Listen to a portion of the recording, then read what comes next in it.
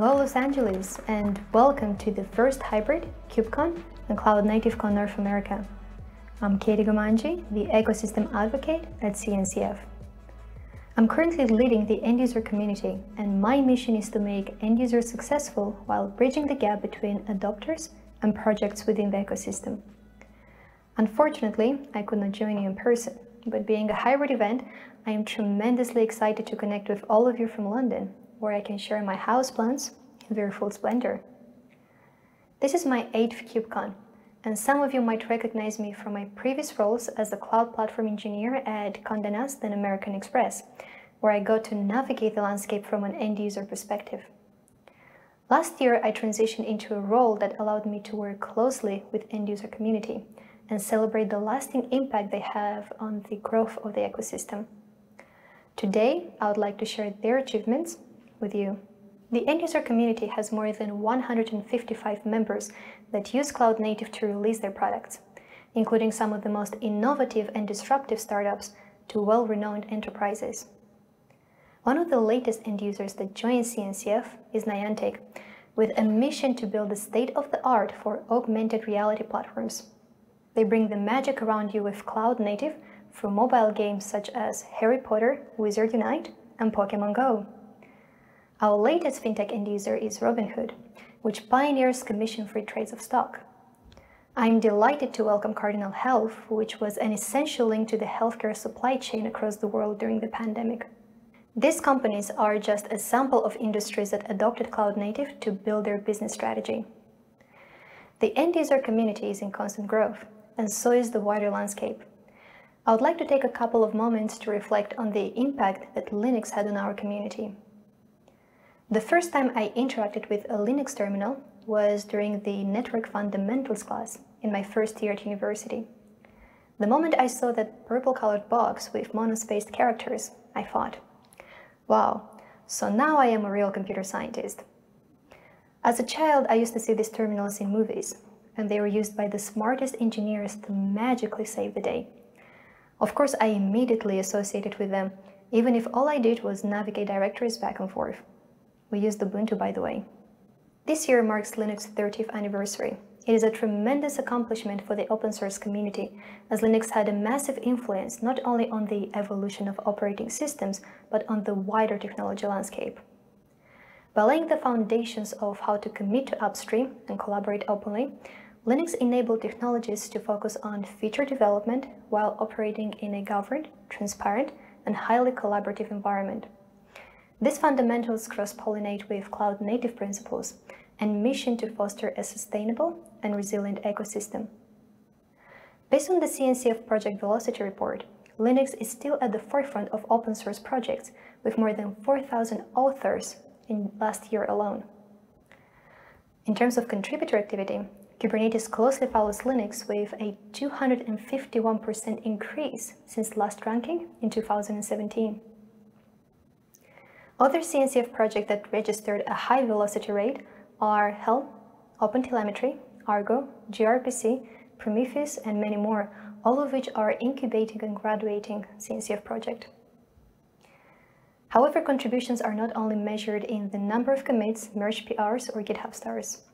A huge influence is imprinted by adopters that integrate and configure these tools internally to create their infrastructure. KubeCon and Cloud Native Con is the place to connect with these end users and explore their use case. Over the next couple of days, you can attend one of the 38 talks delivered by end user companies such as Tesla, Uber, Skyscanner, Intuit, and many more. Also, don't miss the insightful end user keynote delivered by Expedia.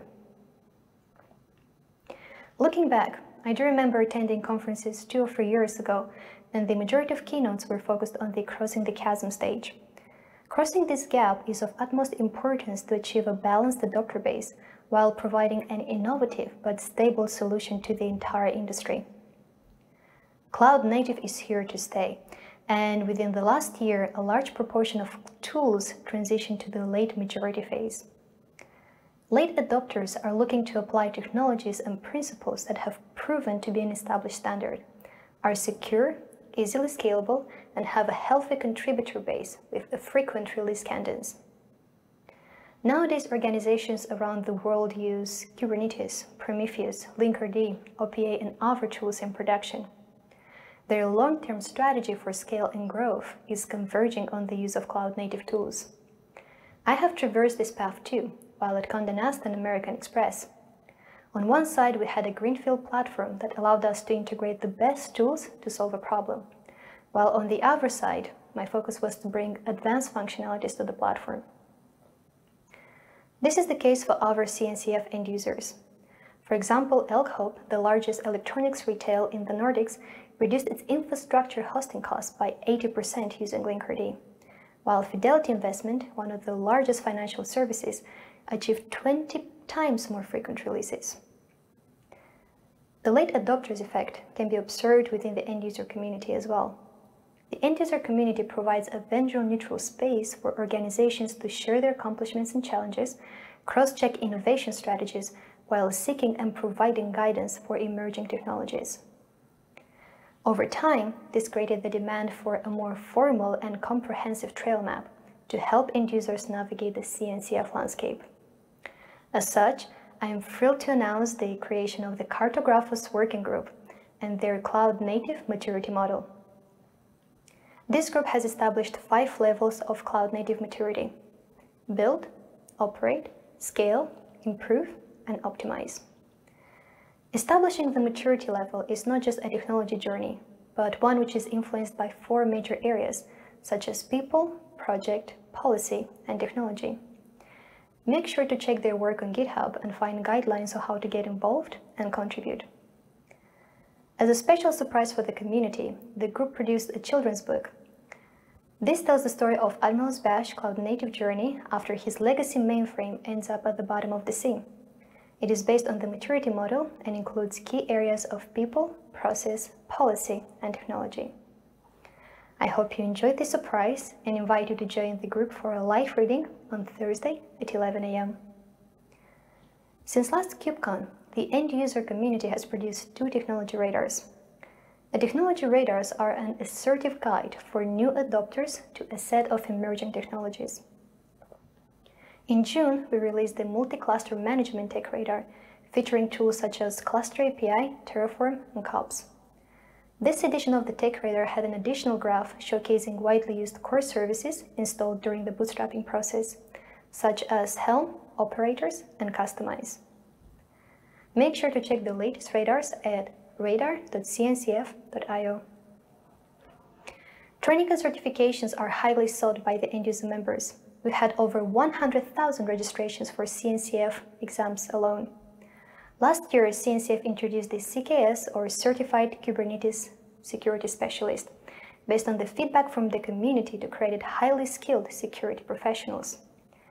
This year, the community feedback revealed the need for a more beginner-friendly and inclusive evaluation. Our current training programs are aimed at professionals with hands-on experience. However, there is a need for education that is also relevant for beginners across different jobs, from engineers to project managers to marketing.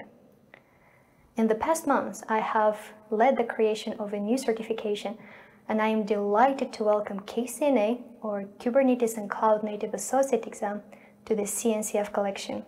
This is a multiple-choice, entry-level certification that grants novice adopters the ability to demonstrate their skills and knowledge of cloud-native ecosystem. Recently, we kicked off the beta testing stage, and if you'd like to get involved, go to cncf.io/kcna-beta. The form is open for 2 days, and it will close on Friday, October 15th at 4 p.m. UTC. We have only 400 slots available, so make sure to register your interest now. I cannot wait to see how KCNA will impact the student community and everyone new to Cloud Native. Now, when I joined my first KubeCon in Seattle, I could not even imagine how extensive and overarching Cloud Native would become. Since then, I have met and collaborated with many incredible individuals and organizations from all around the world. But my Cloud Native story started a bit earlier, before my flight to Seattle. It all began with me applying for the Diversity and Inclusion Scholarship. That was the checkpoint that made the difference in my career and inspired me to make the Cloud Native ubiquitous. As such, I would like to encourage everyone to continue building a diverse community. Also, if you'd like to take charge of your end-user journey, go to cncf.io/end-user and find out why you should join the CNCF end-user community today. This is Gamanji, and I look forward to seeing how you can shape the cloud-native ecosystem. Have an extraordinary KubeCon. Thank you.